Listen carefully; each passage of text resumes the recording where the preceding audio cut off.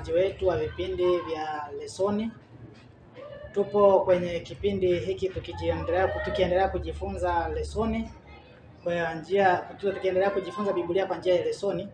Hivyo tunawakaribisha wote wanaotutazama na hao wanaotusikiliza, tunawakaribisheni nyote. Tumekuwa na vipindi hivi kwa kipindi kifupi, lakini pia tunaendelea na vipindi hivi. Kwa hiyo leo tumekuwa na jopo zima la walimu ambao wamekuwepo kwenye kipindi hiki. Kwa hiyo nipende kuwakaribisha toka mkono wangu wa kushoto pale. Nianzie yule kijana ambaye yuko pale. Karibu, jitambulishe. Kwa majina ni Prince Tom. Karibuni katika leseni ya kwote. Amen. Na mwalimu anayefuata? Mimi ni Ogechi Robert, na wakaribisha tuandamane hadi tamati mwa kipindi. Barikiwa sana. Kwenye vipindi vyetu tuko kwenye somo la 3 na robo hii ya mwaka 2024, na hivyo basi tuwakaribishe kuandamana wote. Na huenda wakati mwingine kujifunza lesoni si kwamba wote hao tunaweza tukawa walimu, lakini wale wanaoweza kujifunza pale ambapo hapajaenda sawa, basi tutawakaribisha pia ndugu watazamaji na hao wasikilizaji wetu. Pale panapowezekana kila mmoja kukosoa, sisi tuko radhi kukosolewa na kukubali kile kinachotakiwa. Kwa hiyo tunaendelea na vipindi vyetu, tupo kwenye somo la 3. Asante. Somo hili la utangulizi, sehemu ile ya utangulizi. Basi sehemu ya utangulizi, kabla tuende pale, tutahitaji maombi, na baada ya kuwa tumemaliza ombi, basi tutaendelea na kipindi. Ni kukaribisha kijana kwa ajili ya ombi. Yeah, we're going to pray. Father, in your holy name, we commit our souls unto you. Even the hearers, Lord, give them a hear that hear your word, so that at the end of this lesson, we may come out changed and full of knowledge from you. For that simple prayer in the mighty name of Jesus Christ. Amen.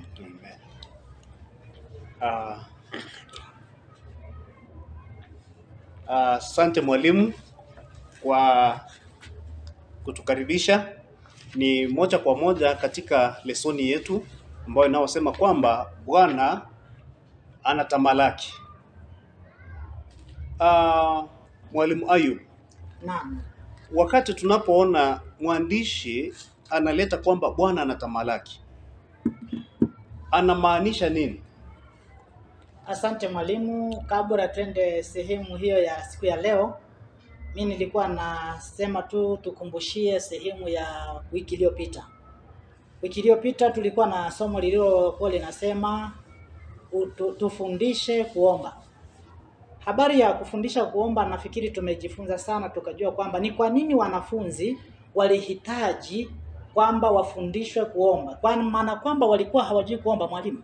Walikuwa wanajua, Yes, lakini hawakuwa wanajua kuomba vile ipasavyo. ndio. Mhm. Kwa hiyo wakahitaji kwamba maombi waliokuwa wanataka ni yale Yesu aliyokuwa akifanya nini? Awafundishe. Na mwalimu, bado tukiwa katika sehemu ile, maombi kumbe tunayoyaomba hayajastahili kama tunavyotakiwa kuomba. Manake Yesu katika kitabu cha Mathayo 5 anafundisha wanafunzi namna ya kuomba. Je, maombi hayo tunayoyaomba sasa sisi yana faida gani sisi kwetu? Kwa hiyo yale tunayoyaomba tofauti na yale yaliyoko kwenye Biblia hayako sawa? Kwa upande mwingine huwa hatuombi kulingana na hitaji ambalo tulonalo. Tunapita pembeni kitambo tufike tumwambie Mwenyezi Mungu hiki ndicho tulikuwa tunahitaji. Unapata tumesunguka. Ndiposa Yesu anawafundisha wanafunzi wake, anawaambia unaposali salini hivi. Ndio mwalimu. Asante. Kikubwa kilichokuwa kinahitajika pale ni kwamba wanafunzi walipokuwa wakiomba awali, walikuwa wakiomba wakijiombea. Lakini Yesu katika kutamka kwake hajatamka neno hata moja la kutaka kwamba yeye kama binafsi sasa alikuwa anaomba kwa ajili ya watu wengine. Kwa hiyo kumbe maombi haya tunayoyaomba, tunapokuwa tukiomba tuhitaji kuomba na kuwaombea ndugu zetu, na tuwashirikishe katika maombi. Tunaposhirikiana yanakuwa ni maombi. Basi baada ya kuwa tumeangalia ni namna gani huku tulikotoka, basi kwa siku ya leo kama ulivyouliza sehemu ya utangulizi wa siku ya leo inasema Bwana anatamalaki. Bwana anatamalaki. Habari ya kutamalaki ni nini? Kutamalaki ina maana ni kumiliki.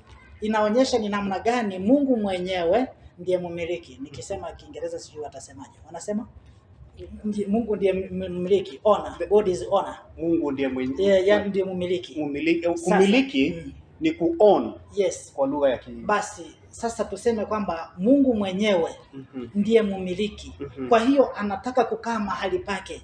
Kwa hiyo tunapokuwa tukijifunza habari ya Mungu tujue kwamba yeye hata ukaona kitu kizuri, hata ukajiona mwili wako, ukajiona alivyokuumba, basi yeye ndiye mmiliki pamoja na huo mwili wako, pamoja na vitu vyote tunavyoviona. Tunavyoendelea katika mafungu haya, basi ni kwamba mwalimu sehemu hiyo ya utangulizi, mafungu yatakayotufafanulia hasa ni namna gani ya kutamalaki ni Zaburi 8. Hiyo nzima utaisoma ukiwezekana. Lakini pia Zaburi 100 pia nayo yenyewe utaisoma ikiwezekana. Lakini pia Zaburi 97, Zaburi 75, Zaburi 105 fungu la 7 na Zaburi hadi 10.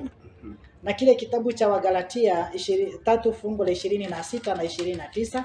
Mwisho ni Zaburi 25 mstari ule wa 10. Mafungu hayo tutakapoyasoma basi tutamuona Bwana anavyotamalaki mahali pake. Sasa sehemu ya utangulizi na mwandishi anataka kujua ni nini jukumu kubwa lililoko hapa ni lipi. Jukumu kubwa mwalimu sehemu hii, sehemu kwanza kabla ya kwenda pale, fungu letu la kukariri limetoka kwenye kitabu kile cha Zaburi 93 mstari wa kwanza. Na fungu hili linasema Bwana ametamalaki, amejivika adhama. Bwana amejivika na kujikaza nguvu. Naam, ulimwengu umethibitika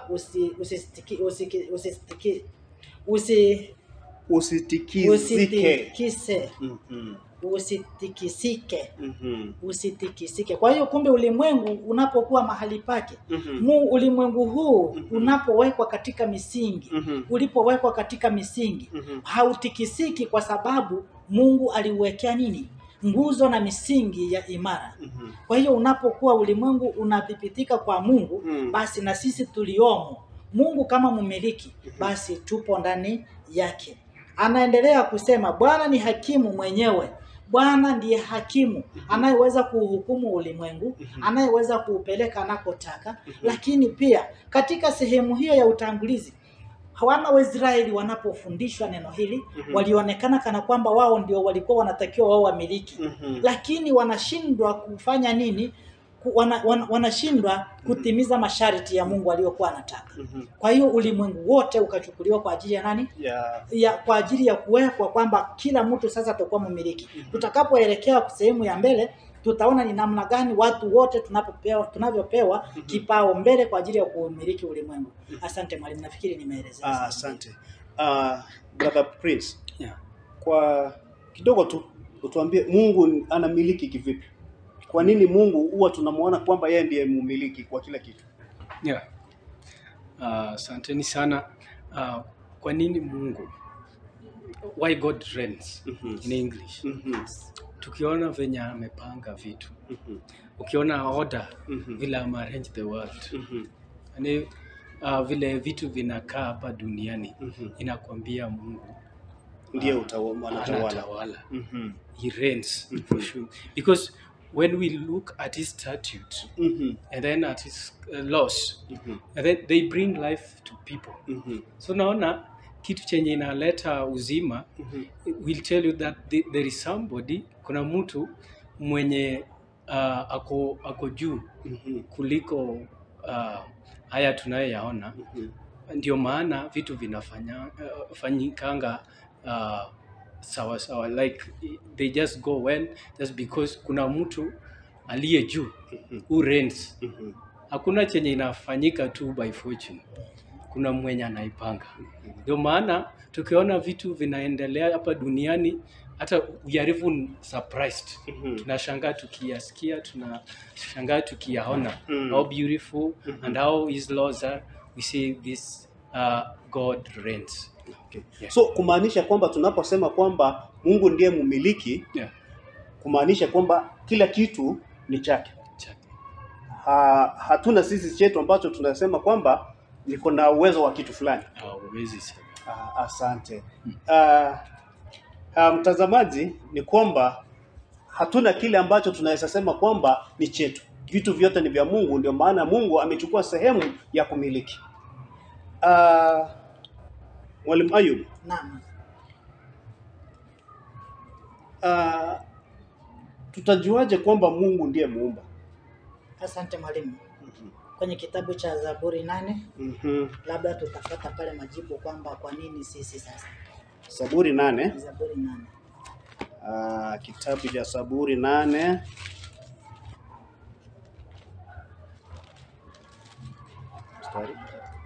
Anzia tu fungu la kwanza. Zaburi 8 mstari wa kwanza, Biblia inasema hivi: Wewe Mungu Bwana wetu, chinzi ilivyo tukufu jina lako duniani mote, wewe umeweka utukufu wako mbinguni. Vinywani mwa watoto wachanga wanyonyavyo umeweka misingi ya nguvu. Kwa sababu yao wanaoshindana na wewe umewakomesha adui na umechilipiza kisazi. Mwalimu kamkomea pale. Uumbaji pia unashuhudia upendo wa Mungu. Kila kitu kilichopo kipo kutokana na Mungu ambaye pia hudumisha uhai wake. Kwa hiyo mwalimu, sehemu hiyo Bwana ametuumba. Na Bwana kutuumba, unaona anavyoeleza habari ya kuweka misingi. Anaweka katika watoto wanyonyao, watoto wachanga na watoto wanyonyao.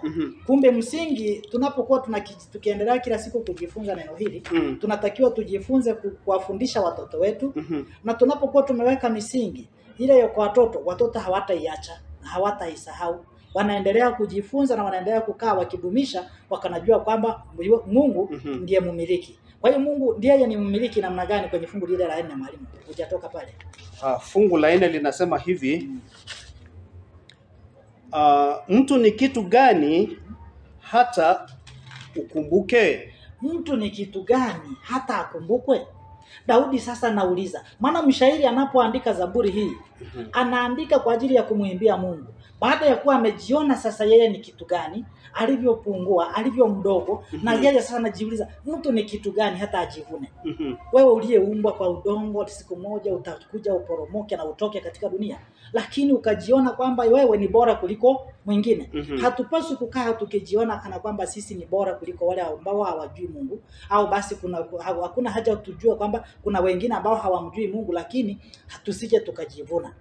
Kwa hiyo kinachotakiwa hapa ni kwamba tujue kwamba Mungu yupo, na Mungu anachokihitaji kwetu ni kumpa moyo wetu. Tunapokuwa tumempa moyo, maana tujue yeye ndiye mumiliki wetu, ndiye anayemiliki mili na mali tulionayo. Asante Mwalimu Prince. Tumeona kwamba Mungu ndiye mumiliki, Mungu ndiye muumba. Na ni namna gani kwa mujibu wa hizi mafungu ambazo tumeweza kupatiwa hapa, tunaona kwamba utukufu wake unaonekana? Ni vipi? Allow me kusoma Psalms 147 verse 4. Zaburi 147 mstari wa 4. Naomba nikusomee. Inasema hivi: Muimbieni Bwana kwa kushukuru, muimbieni Mungu wetu. 147 verse 7. Verse 4. Samahani. Huhesabu idadi ya nyota, husipa zote majina. You know that God calls them by name. Anahesabu one by one. Na he gives them name. I think no man can do that. Sure. So that shows us how God is great. And then it says, how much more do you think God can care for you? If stars can be counted and God knows them name by name, then God's love pia inaonyesha utukufu wake. Upendo wake uonyesha utukufu. Because he provided for us, anatupea kile ambacho tunahitaji. Sio ndio maana nasema hiyo onyesha utukufu wake. Mwalimu Hayub, Naam. Bwana anatamalaki. Tulipoanza ona katika utangulizi tuliona kwamba Bwana anatamalaki ama the Lord reigns. Anatawala kivipi? Kwa mtazamo tunapoangalia, mimi leo hii kama binadamu nikiwekwa mahali fulani, mimi ndio huwa ninatawala watu, huwa nitawatawala vile mimi huwa ninajisikia. Lakini je, Mungu huvo ndivyo anatawala? Mwalimu, ni kweli, lakini pia tunaenda kwa mujibu wa lesson yetu. Pia mwandishi anavyosema sehemu hiyo ya paragraph hiyo ya kwanza, anasema aliyeunganishwa kwa ukaribu. Aliyefanya nini mwalimu? Aliyeunganishwa kwa ukaribu. Kwa kweli ameunganishwa bila kutenganishwa. Kwa Bwana kama muumbaji ni Bwana kama mwenye enzi kuu. Kama mwenye nini? Enzi kuu. Yeye ndiye mwenye enzi hiyo kuu. Kama mtawala, tamko la Bwana anamiliki linatangazwa kwa ardhi katika Zaburi 93.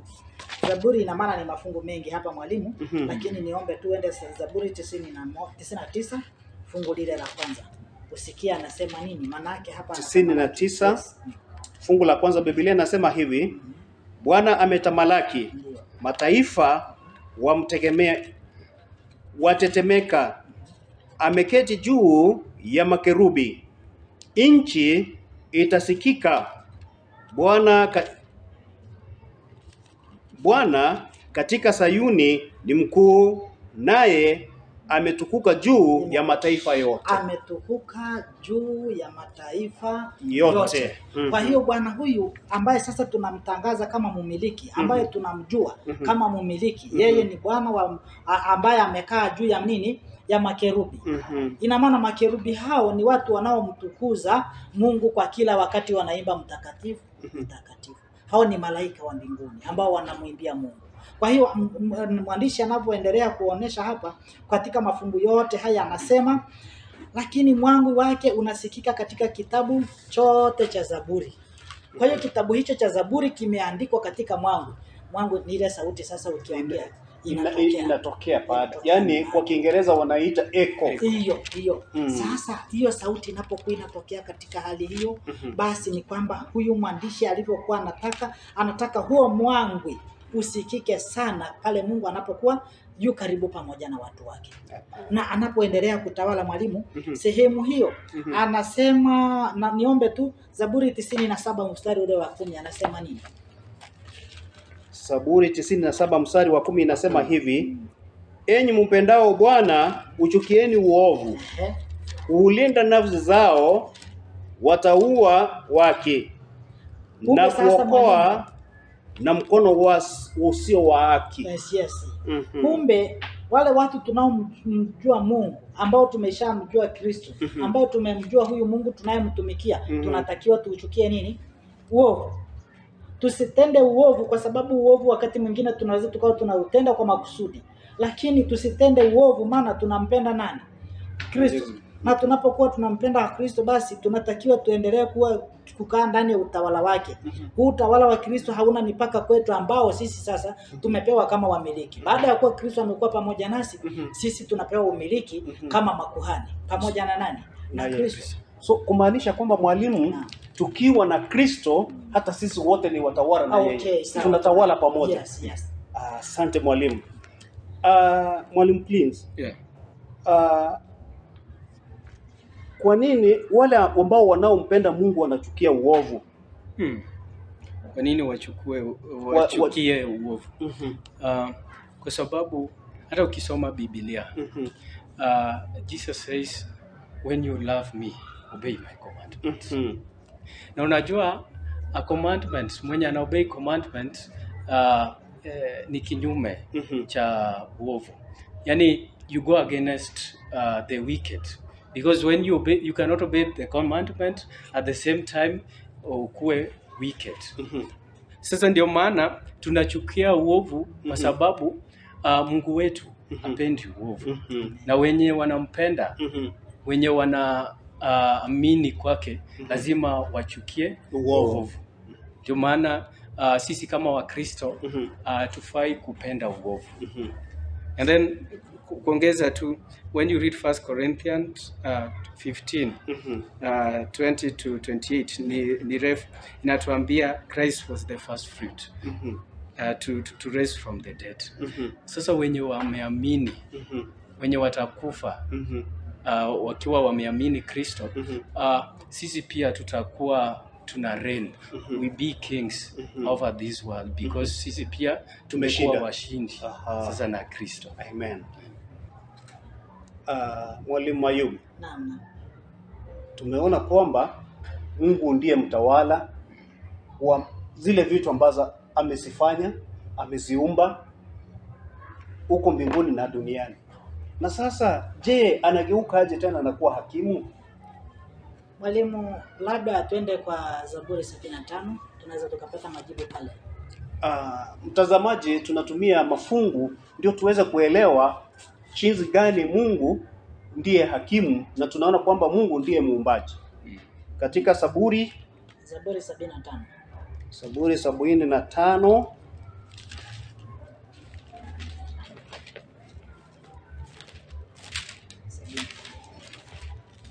samahani, Psalms chapter 75 tunapoanzia mstari wa kwanza inasema hivi: Mungu, twakushukuru kwa kuwa jina lako li karibu. Watu huyasimulia matendo yako ya ajabu. Nitapofikiria wakati ulivyoamuriwa, mimi nitahukumu hukumu za haki. Ingawa dunia na wote wakao humo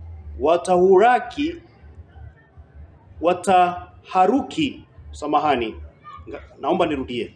Ingawa dunia na wote wakao humo wataharuki, mimi mwenyewe nimesimamisha nguzo zake. Niliwaambia walijivuna, msijivune, na wasio haki msiinue pembe. Msiinue pembe. Kumbe katika ulimwengu huu kuna watu wanajiinua. Kabisa.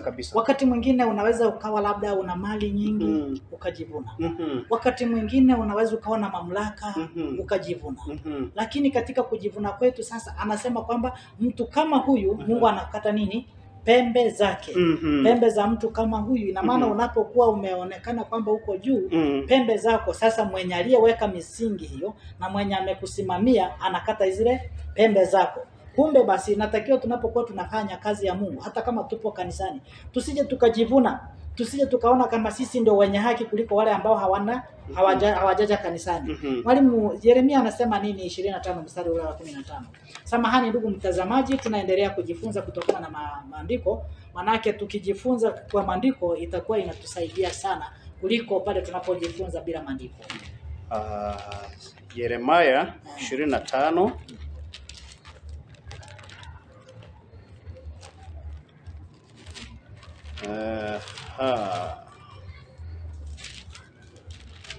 Yeremia 25:15 Biblia inasema hivi: Maana Bwana Mungu wa Israeli aniambia hivi, pokea kikombe cha divai ya ghadhabu hii mkononi mwangu, ukainyweshe mataifa yote ambao nitakupeleka kwao. Haya mataifa mwalimu ni mataifa ambayo hayatalisikiza neno la nani? Neno la Mungu. Anasema kwamba watanyweshwa ghadhabu ya Mungu ambayo haikuchanganywa na nini? Na maji. Kwa mujibu wa kitabu kile cha Ufunuo 14 mstari ule wa ngapi? Mstari wa 10. Anaendelea kusema maneno hayo kwamba watanyweshwa katika kikombe cha Mungu kisichochanganywa na maji. Hao watu ambao watakuwa sasa wana vichwa vigumu, watu ambao hawatamuelewa. Lakini maneno haya tunapoendelea kujifunza, wengine wanachukulia tu, wengine wanachukulia ni historia. Lakini tunapojifunza neno la Mungu, linataka kutufikisha karibu na Mungu, linataka kutuonyesha upeo wa Mungu. Mungu anahitaji nini kwetu?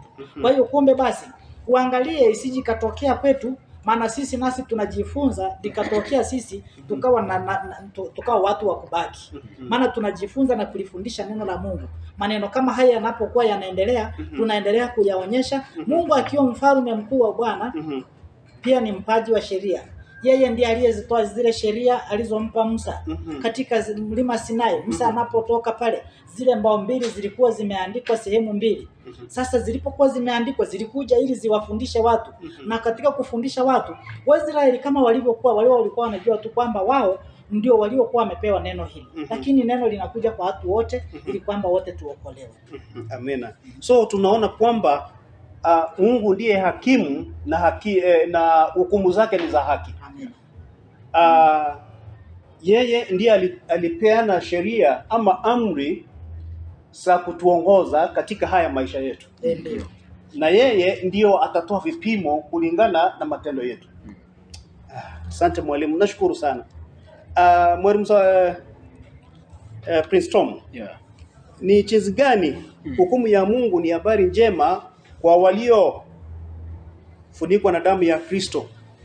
Itakuwaje habari njema? Itakuwaje habari njema? Yes. Tukisoma 1 Peter 4 verse 17.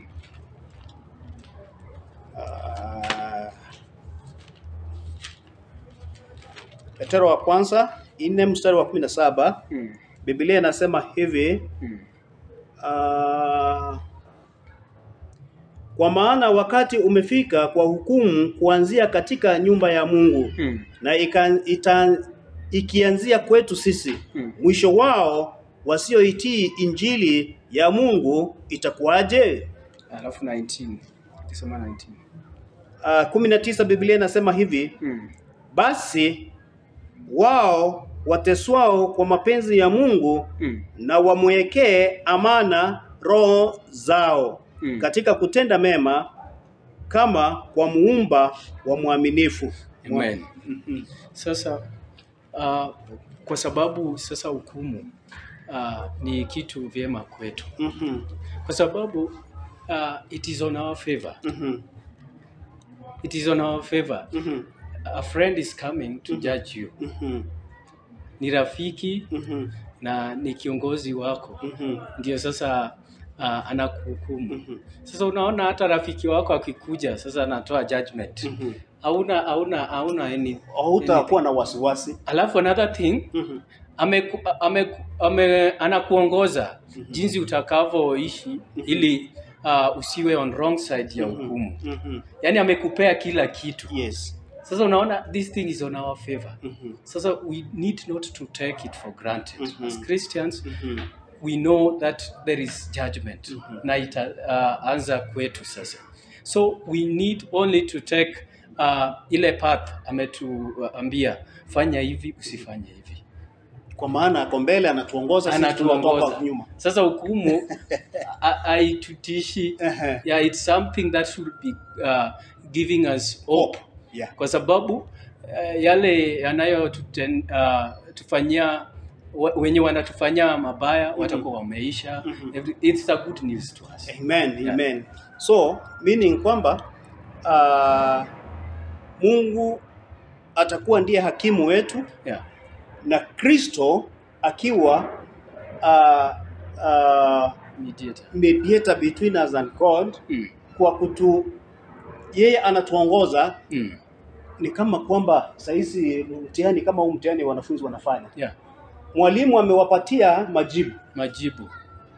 Sasa wewe kazi yako ni kuandika jibu. Kazi yako ni kuandika jibu lile ambalo umeweza kufanya nini? Umeweza kupatiwa. Mwalimu utakosa kupita. Iwapo umepewa jibu. Hiyo ni kufaulu. Sasa ni wewe useme kwamba mimi sitaki kuandika, mwalimu tena niandikie. Hapo ndio utaweza kufanya nini? Utakuwa umemkosea mwalimu. Utakuwa umemkosea mwalimu na utakuwa umeanguka. Yeah. Asante sana walimu. Tuko katika daima uzingatie agano lake. Mungu huwa ni anazingatia katika agano lake, akiweka agano na sisi. Mwalimu Ayubu, huwa bado anabadilika ama anazingatia katika yale mapatano tumeweza kuweka pamoja naye. Asante, kama unavyomalizia. Kumbe Mungu sasa aliweka maagano na sisi. Mungu anapozingatia daima huzingatia agano lake. Agano ni kitu alichokiweka. Tuseme agano ni ahadi. Mungu ameweka ahadi kwetu. Na ahadi yetu ni ya kutuokoa. Kumbe basi tunapokuwa tukimtumikia Mungu, tukiwa kama tulivyomaliza kumalizia kipindi somo hilo la nyuma, ni kumbe mwalimu anapokuwa amekupa majibu, basi una uhakika wa kufanya kitu fulani. Na mwalimu huyu na bahati nzuri Mungu wetu alitupa ahadi. Ahadi ile ni kama vile tunavyoweza kuitoa hata kwa watoto wetu. Wakati mwingine tukawaambia watoto kwamba basi utakapokuwa umefaulu mtihani huu, kitu fulani nitakufanyia. Inabidi tufanyiwe. Na sasa Mungu anachotaka ni kwamba tumtii. Tukishamaliza kumtii, ahadi zote alizoziweka kwetu, anafanya nini? Atazitimiza. Atakuwa amezitimiza, na kwa hali hiyo basi sisi cha kwetu ni kuokolewa kama warithi pamoja na nani? Na mfalme. Sasa yeye akiwa mfalme, akiwa kuhani, sisi wafalme katika ufalme wake. Kwa hiyo katika kitabu kile, mwalimu samahani kidogo, tuende kwenye kitabu kile cha Wagalatia 3:26. Tulishasoma hapo. Wagalatia 3:26 Biblia inasema hivi. Inasema nini mwalimu? Kwa kuwa nyinyi nyote mmekuwa wana wa Mungu kwa njia ya imani katika Kristo Yesu. Kwa njia ya nini? Ya imani. Ya imani. Yaani tumeaminishwa, sio kwamba ni imani, tumeaminishwa kwamba tunatakiwa tufanye vitu fulani. Na hivyo ni vitu vya uhakika, sio vya kubahatisha. Haya mwalimu, asante. Asante. Please. Yeah. Tunaona kwamba kuna agano. Yeah. But ninaamini in English it's a covenant. Yeah, it's a covenant. What is a covenant? A covenant is an agreement between two parties. Tunaelewana. Ni maelewano kati ya, tuseme hata watu wawili ama vikundi. Tunaweza sema kama tuko na Azimio na UDA, wanaweza elewana. So hiyo inaweza kuwa kama covenant. Na iko na consequence zake, na iko na rules, iko na witness, na iko na sign yake. Yeah. So kumaanisha kwamba a covenant, it's a serious agreement. Ni serious, yeah. It's a serious agreement and it has consequences. Hey. Yani hili agano lina kwa Kiswahili imenipotelea. Enda yuko sawa. Ni zina consequences. Kumaanisha kwamba iwapo tumeagana hivi, usiende kinyume ya hiyo na wewe usiende kinyume ya hiyo. Yeah. Sisi wote tufanye kulingana vile tuliweza kuweka makubaliano. Vile tuliweza kuweka mikataba yetu. So kwa hivyo Mungu habadiliki. Huwa alikwisha weka mkataba na sisi. Yeah. Iwapo tutafanya vile tulikubaliana, yeye atafail part yake.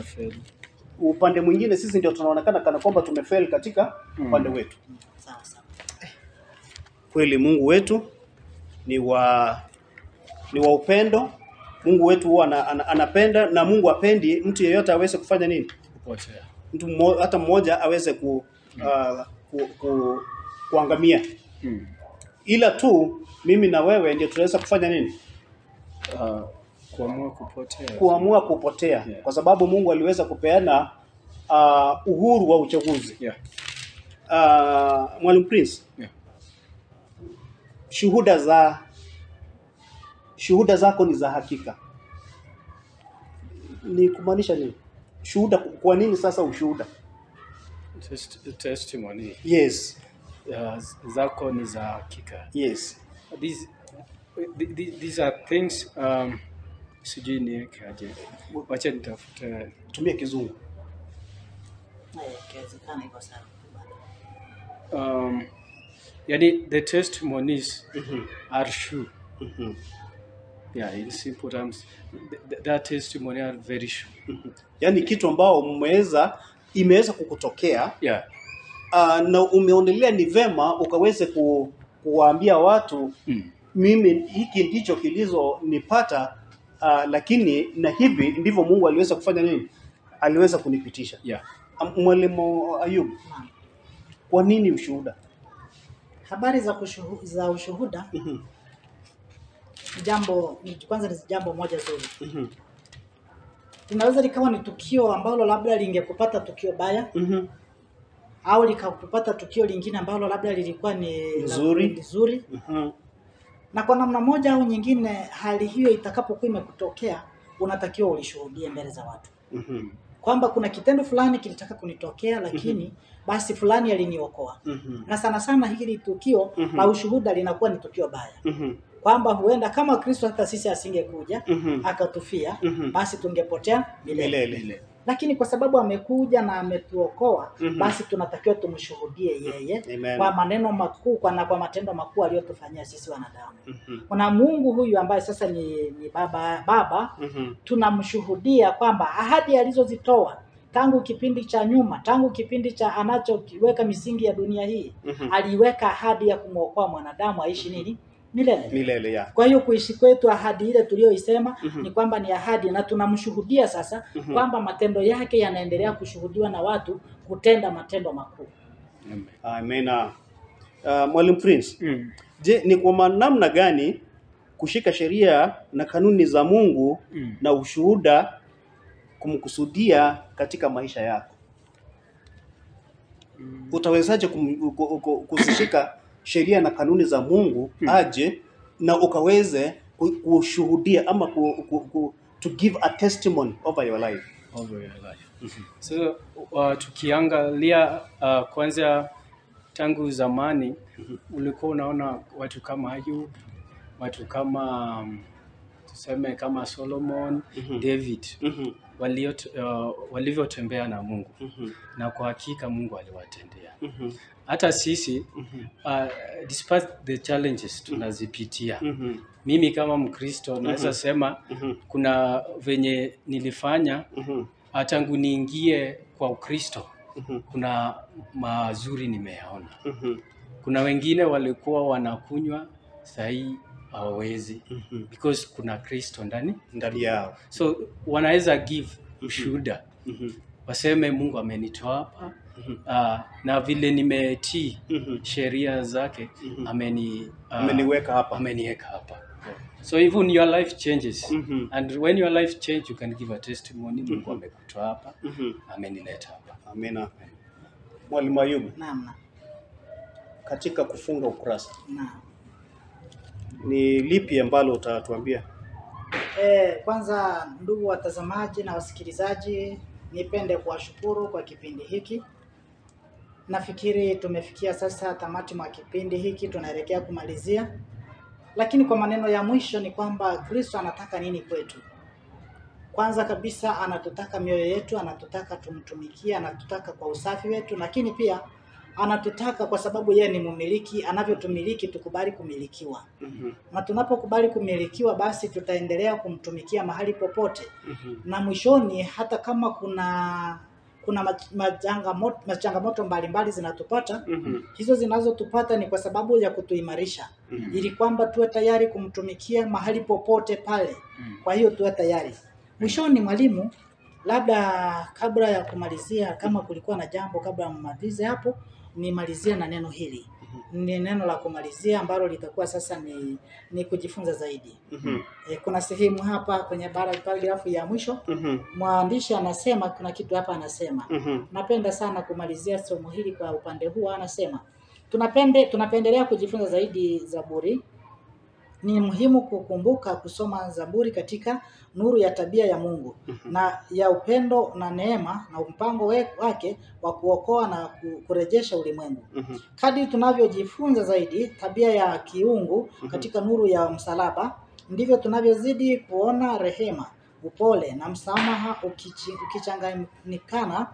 ukichanganyikana na usawa wa haki na ndivyo tunavyotambua kwa wazi zaidi ushahidi usiohesabika na upendo usio wa kikomo na huruma inayopita ya mama kwa mtoto wake mpotevu. Ni upotevu. Katika Zaburi, hata wakati watu wanakabiliwa na hukumu ya Mungu kwa ajili ya uasi wao, wanaendelea kumuita Mungu kwa sababu wanajua kwamba hasira ya Mungu ni ya muda tu, lakini huruma yake ni ya milele. Kwa hiyo huruma ya Mungu, hata kama ni sisi tunakuja basi tuje, lakini tujue kwamba Mungu tunayemtegemea atatusaidia pale tunapofikiria kwamba tumeshindwa au kulegea. Mungu wetu ambaye ametushika mkono anatukumbatia ndani ya mbao zake. Amina. Huruma wa Mwenyezi Mungu unatukumbatia kama vile kuku ambaye nao wafunika vifaranga wake. Mwalimu Prince. Yeah. Wacha niseme kitu. Wacha niwakumbushe kwamba Mungu wetu habadiliki. Amina. Ndio maana yeye ana reign. He reigns forever. Tukisoma Isaya, wacha tusome kwa Kiswahili, 65 verse 1. Isaiah 65 verse 1. Isaya 65 mstari wa 5, Biblia inasema hivi. Yeah. Watu wasemao, simama peke yako, usikaribie mimi. Kwa maana mimi ni mtakatifu kuliko wewe. Watu hao ni moshi puani mwangu, moto uwakao mchana kutwa. 65 verse 1. Verse 1. Oh. Inasema hivi katika fungu la kwanza, watu wasionitaka wanauliza habari zangu. Nimeonekana na hao wasionifuata. Na niliambia taifa lisiloitwa kwa jina langu. Alafu tu, nitazameni mchana kutwa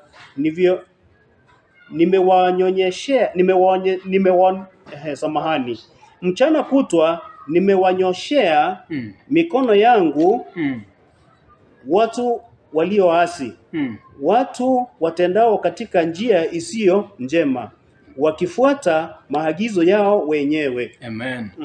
Sasa unaona Mungu yeye habadiliki. Ingawa tulikuwa wenye dhambi, akafanya nini? Akanyosha mkono. Yes. Njoni kwangu. So unaona, he keeps his promise that I will be there with you. I will be for you and with you. Sasa ndio maana hata tukipotea ananyosha mkono. Na akisema anatenda. Sasa tusisahau huyu Mungu wetu. Tukumbuke kwamba kuna siku atakuja na tuta reign with him forever. Amen. Yeah. Mpenzi mtazamaji, tumekuwa tukishughulikia fundisho ambayo inayosema Mungu Bwana anatamalaki. Tumefikia mwisho wake. Tunawakushukuru kwa kuchukua muda wako kwa kuweza kutufuatilia. Vile tuliweza kuwajulisha ama kuwajifahamisha, huyu ni Mwalimu Ayub, Mwalimu Prince, nami ni mwelekezi wako Ogeti Roberts. Nyuma ya mitambo ama kamera anaitwa Caleb Oyo. Tupatane wiki ijayo. Amen. Basi asante mwalimu kwa kumalizia kipindi chetu kwa sababu tulianza na ombi, na huwa mara nyingi tunaanza na ombi, na sasa itabidi tuchukue muda wetu kwa ajili ya kumpigia Mungu asante kwa maombi. Mungu na Baba yetu wa mbinguni, tunakushukuru kwa sababu ya masaa mengine haya. Umekuwa pamoja nasi tukijifunza neno hili. Sisi ni binadamu ambao wakati mwingine huwa tunaweza tukaropoka hata tukapitia kando na malengo yako. Pale ambapo hatujatenda vema, Roho Mtakatifu anayeugua kwa ajili yetu hatukamilishie. Lakini awepo pia kwa ajili ya kutufundisha na kutukumbusha yale ambayo hatukujifunza sawa sawa na mapenzi yako. Kwa tunapotoka mahali hapa, hebu tunapoenda kujifunza tena na kujiandaa kwa ajili ya wiki ijayo, Baba uendelee kuwa pamoja nasi. Tunapokujifunza kupitia lesoni hii, tusiwe ni sisi kujisemea, badala yake watu kupitia channel hii waokolewe. Watakapoisoma na kutuangalia wakuone wewe nyuma yetu. Baba, ukitutangulia yote yatakuwa ni mapenzi yako. Tunaomba hivyo tukiamini, maana tunaomba kwa jina la Yesu. Amen. Amen. Asante walimu. salama. Tuonane. Amani ya Bwana ibaki nawe. Nawe pia. Tunashukuru.